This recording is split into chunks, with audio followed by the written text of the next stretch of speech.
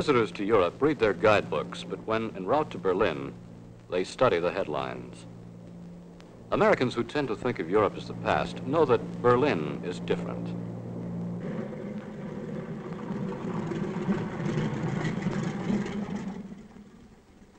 The lesson that begins when one steps off the plane at Tempelhof Airport is very much a chapter in modern history.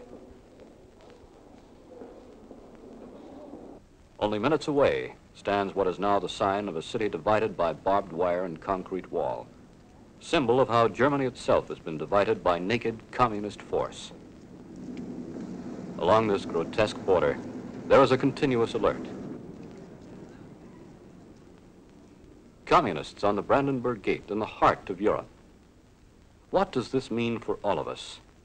And how did it happen? In the 1920s, the Brandenburg Gate stood at the crossroads of one of Europe's busiest capitals.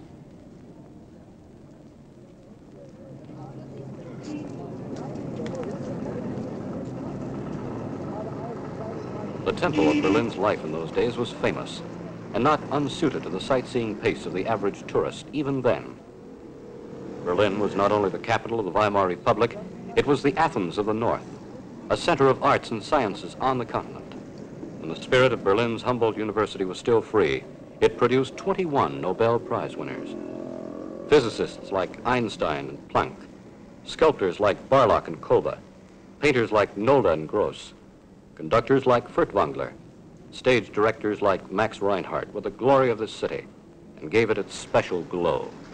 But in the late 20s came the worldwide depression and hit Germany terribly hard. No facade of normalcy could hide the misery and despair that fed on mass unemployment.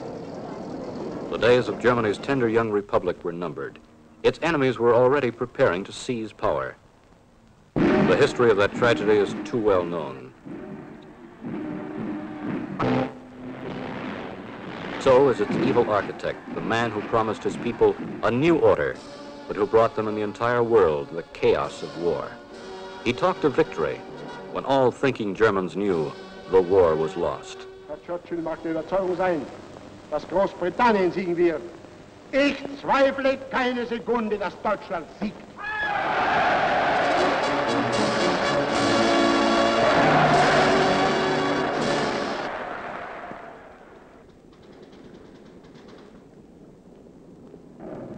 By spring 1945, Berlin was a rubble heap.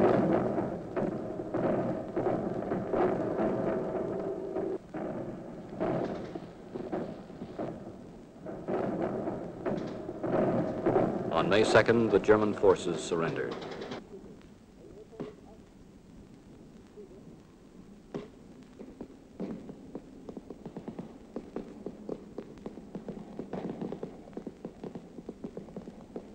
For the first time in weeks, the Berliners dared to venture into the open. What they saw was almost more horrible than the darkness of their cellars. The sun that spring shone on a dead city. Hitler had shot himself. His chancellery was a ruin. The victors met at Potsdam. Attlee, Great Britain, Truman, the United States, Stalin, the Soviet Union, the Big Three. The war was won. But what of the peace? What was to become of Germany? And what of its capital, Berlin? 1/4 of Germany in the east was split off and put under Polish and Soviet administration until a peace treaty could be signed. The rest of Germany was to be treated as an economic unit. Agreement on the occupation had previously been reached by the Big Three in the London Protocol of September 1944. That agreement divided Germany into 3 occupation zones and into a special Berlin territory. Later, France joined the occupation. Berlin was clearly excluded from the Soviet zone on the official map that is part of the London Protocol.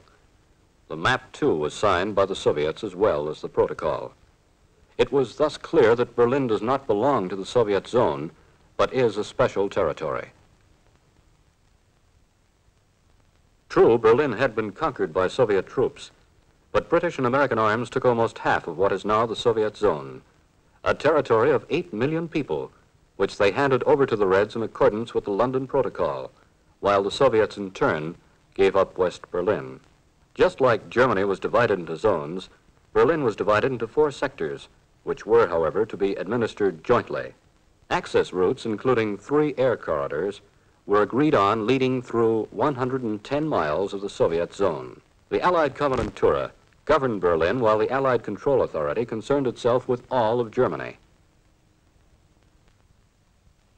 4 flags flew over one nation, over one city. But the Soviets vetoed many four-power actions with their "niet."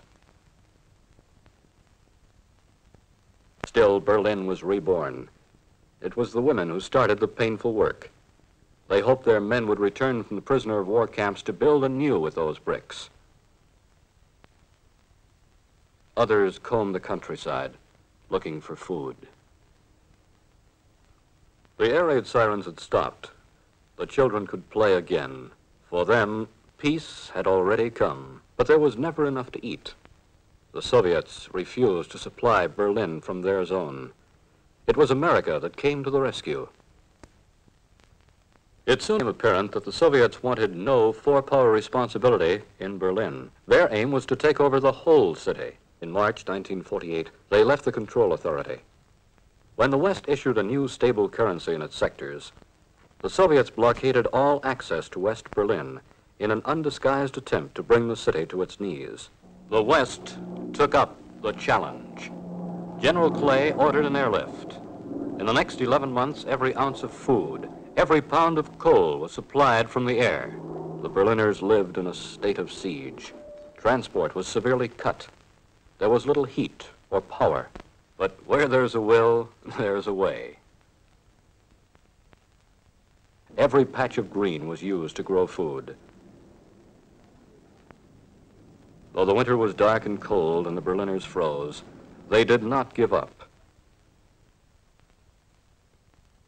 Ihr Völker der Welt, ihr Völker in Amerika, in England, in Frankreich, in Italien, schaut auf diese Stadt. Their spokesman was Mayor Ernst Reuter, who had fought Nazi tyranny. On behalf of his people, he appealed to the world.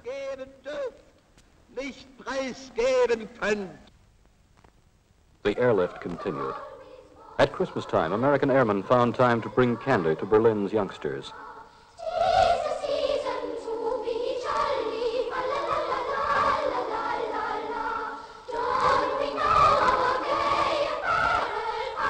The distinction of victor and vanquished began to disappear that winter in the common cause of fighting, the Soviet blockade.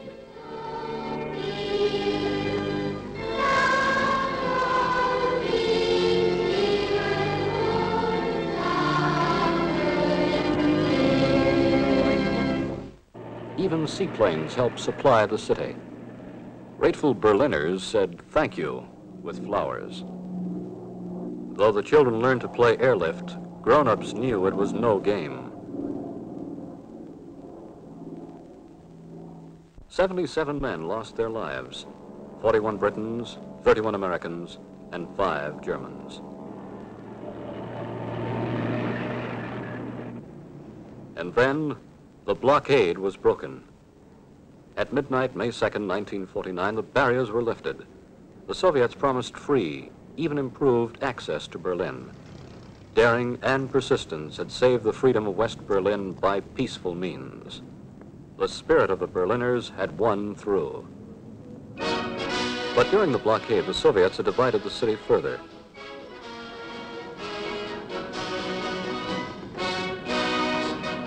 Communist rowdies stormed the Greater Berlin City Hall, located in the East Sector. Though some who were forced into the demonstration showed little enthusiasm, the strong armed tactics achieved their goal. Non-communist deputies were forced to establish their government in West Berlin, where they could meet without being molested, and elections could be free. Berlin was divided. Not only was the city administration split, but streetcar lines, gas, light, and power systems were cut in two. The Reds even prohibited telephone calls between East and West Berlin. Picture this happening in New York City, with the dividing line running through Times Square.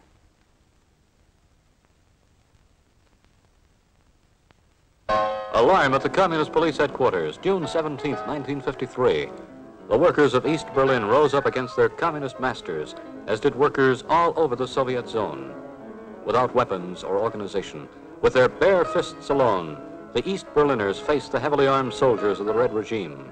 3 years before the revolution in Hungary, for the first time, proletarians fought against the dictatorship of the proletariat. The red flag was torn down from the Brandenburg Gate. But German communist rulers had to call on the Soviets for help against their own people. Only Soviet tanks could crush the revolt. It is clear the entire Soviet zone regime rests on these tanks. Meanwhile, Free West Berlin began to rebuild. With the city cut off from its natural hinterland, help had to come from the free world. And it came. America's Marshall Plan provided $1 billion. West Germany supplied more billions. The Berliners themselves worked hard and efficiently. They remade their city. The most modern urban highways in all Europe were cut through West Berlin. Today, West Berlin is once again Germany's most important industrial center. It now produces more each year than do half the member states of the United Nations.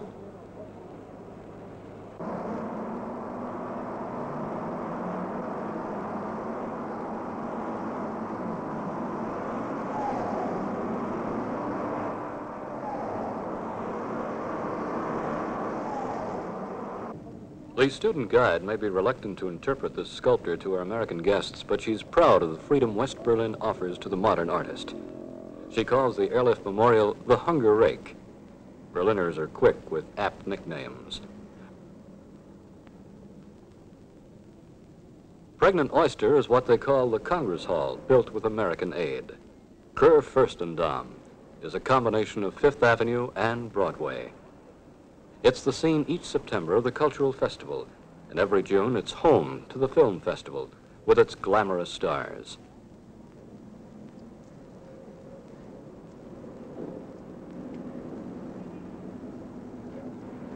But the true stars of Berlin's own girls, their chic, wit, and self-assurance, have a big city flavor with a special Berlin accent, a charm not lost on many a young man away from home. This is Kurfürstendamm, the main stem of a metropolis. More typical for the Berliner are the streets of his own neighborhood. The organ grinder is still a part of that scene. So are the small garden plots all over town, where giant pumpkins grow and families spend their summer weekends. Berlin is famous for its good climate. In summer, it may get almost as hot as New York, but never half as humid. There is much history connected with Berlin, but sightseeing is always tiring. Fortunately, there are many beautiful areas within the island city, woods and fields, lakes and rivers. In summer, the Berliners flock to these spots, hungry for sun and air. But what do they find? More Berliners. They cannot go too far, just a few yards, and there are the borders again. While the lakes get quiet in the evening, Kurfürstendamm gets livelier.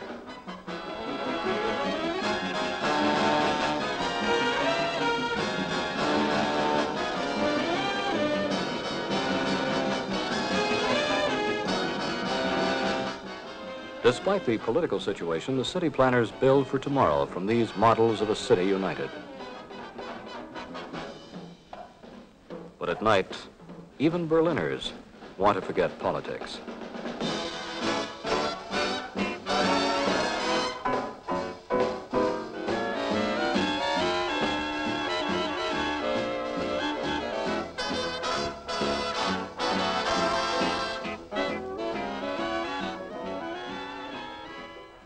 Little America in the heart of Berlin. The American Army community has its own schools and kindergartens.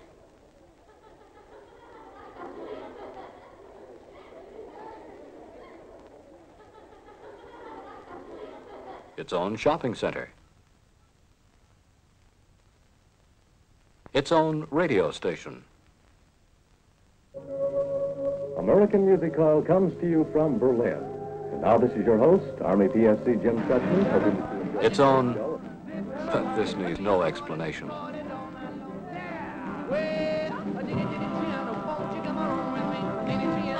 Nor this. Reveille comes early in the barracks. The soldiers know they have a job to do.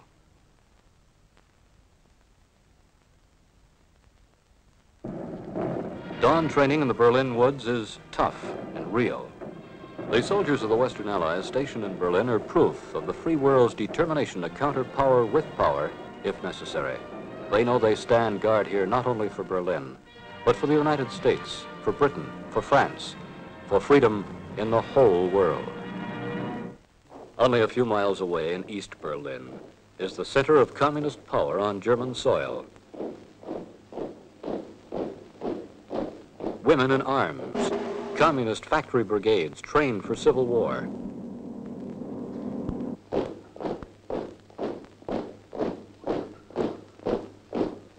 Perhaps not a very dependable army, but then there are the Russian comrades. And here is Big Brother himself. The great dictator embraces the little dictator. But the Germans have had enough of dictatorship. They fled by the thousands to West Berlin, voting with their feet against communism. They filled the refugee camps in West Berlin, leaving behind their homes, friends, and possessions.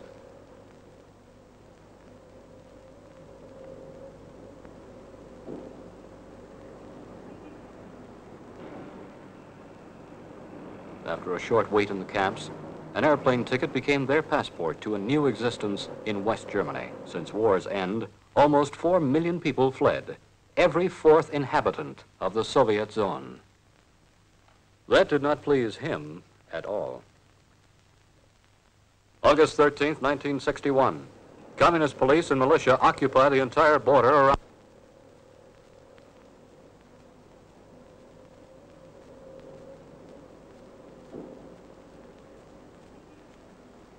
Church entrances were walled up. While the street entrances in West Berlin, the church itself stands in the Soviet sector. Witnesses to these events were unwanted. The so-called People's Police made every effort not to be photographed. Talking across the wall was prohibited. The massive weapons on the communist side of the sector border made armed protection on the western side essential. The communists surrounded the entire city with barbed wire to seal off West Berlin as an escape hatch. Watchtowers and death strips cut through the woods mark where communist rule begins.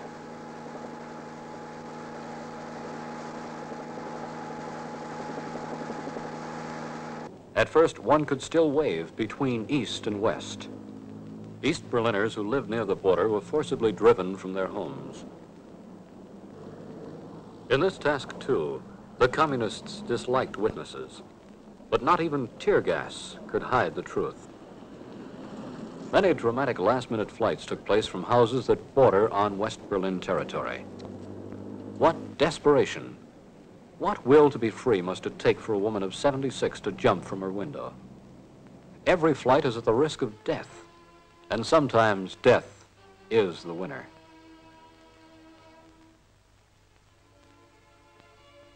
There were last goodbyes across the barbed wire, under the eyes of the communist guards, and then double and triple walls were built to prevent the last contacts.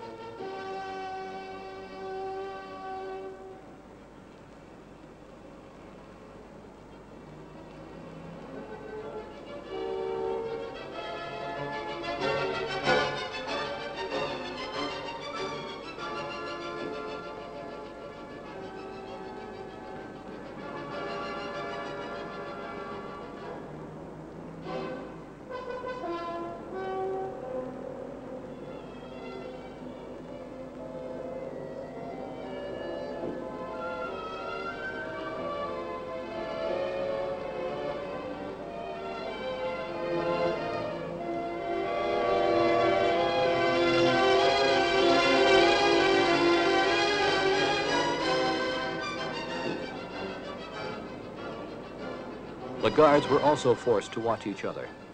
Even for them, escape is not easy. At a border cemetery, West Berliners encouraged this young guard to follow his conscience.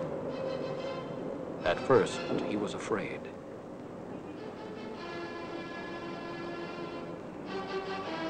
Then he saw his chance and took it.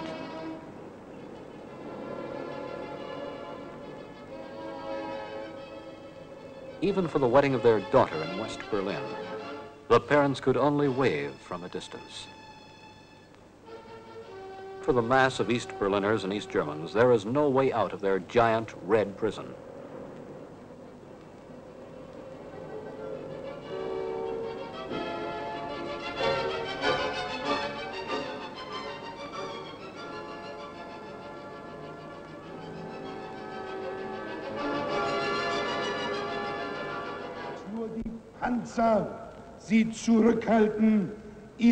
To call attention to their plight and that of their brothers in the East, the people of West Berlin gathered soon after August 13th in a mass demonstration. The people of the free world heard the call. Vice President Johnson came and assured the Berliners that, to the survival and the creative future of this city, we Americans pledge our lives, our fortunes, and our sacred honor. General Clay came too, the father of the airlift. The next day, American and British reinforcements came for their garrisons in Berlin. It was more a symbolic reinforcement, but the Berliners saw that they were not to be abandoned. The Berliners know that Western strength is their only protection.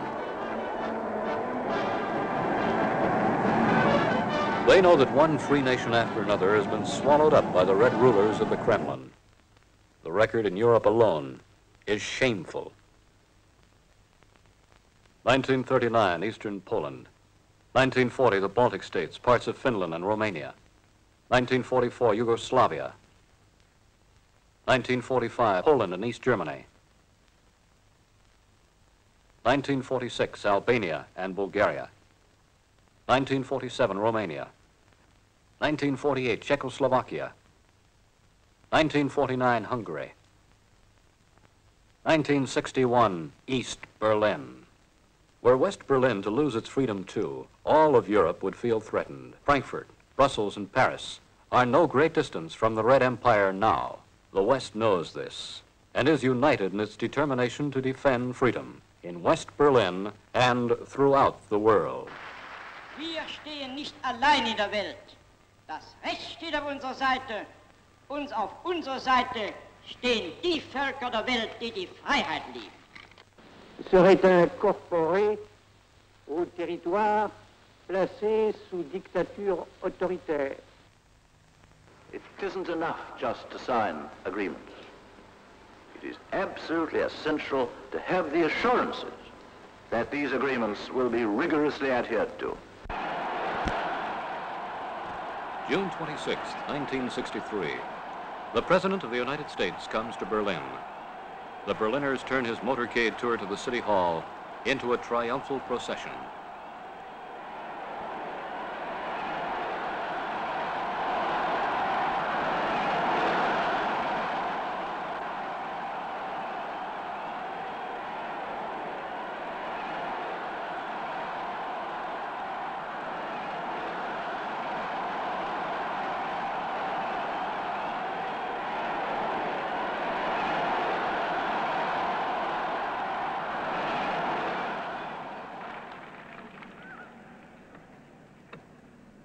There are many people in the world who really don't understand, or say they don't, what is the great issue between the free world and the communist world.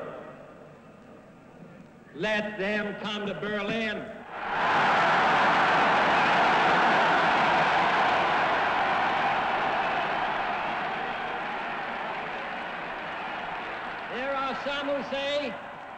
There are some who say that communism is the wave of the future. Lass sie nach Berlin kommen. Let them come to Berlin.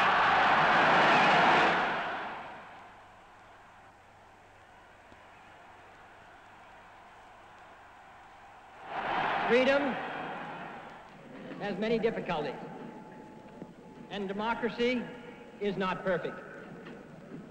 But we have never had to put a wall up to keep our people in, to prevent them from leaving us.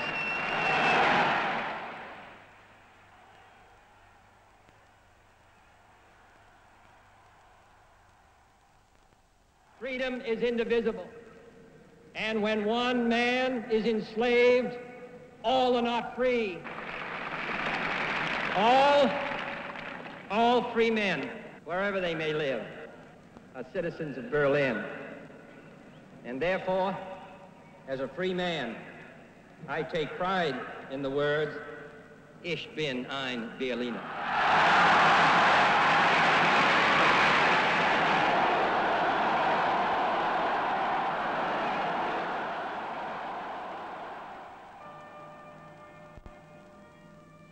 Barely 5 months later, within hours of the president's murder, tens of thousands of Berliners again turn out in spontaneous mourning for the man who said, I am a Berliner. A German city grieves for an American president.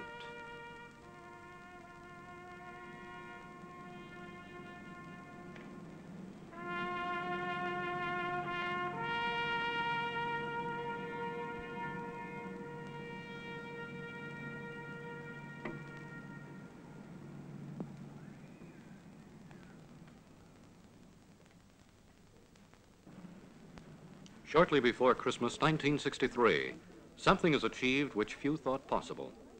The wall in Berlin is opened, a little.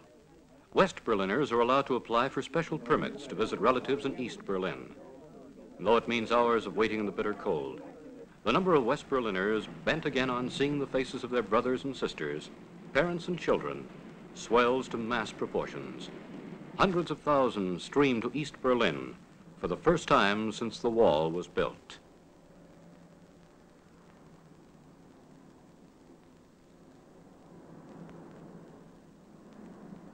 Soon after New Year's Day, the gates are slammed, the wall is resealed. Yet the Berliners have brought new hope onto the German scene. Their city is divided, as is their nation. But this division, this inhumanity, cannot last forever. It never has in the history of man.